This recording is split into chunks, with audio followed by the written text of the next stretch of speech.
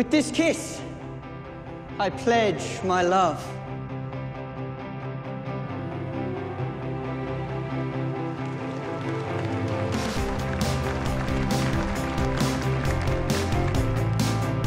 Game of Thrones' Margaery Tyrell has finally wed Prince Joffrey, and it's time to consummate the marriage. Ugh.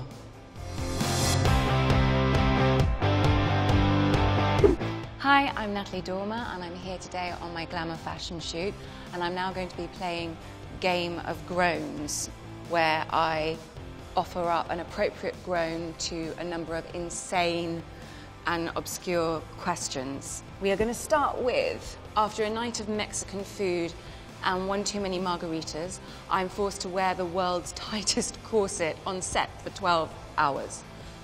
Oh, would probably be the reaction. A hairdresser shaves off half my head for a movie role, but messes up and has to shave off all of my hair instead. Huh. I was prepared for that, though, for Mockingjay. I was nearly at peace with that. My best friend records over my DVR'd Game of Thrones episodes to make room for the Real Housewives of New Jersey. That's just stupid. And last one, Mockingjay. In a strange turn of events, my Mockingjay character, Cressida, is chosen in the upcoming Hunger Games. That would be a scream, running in the opposite direction.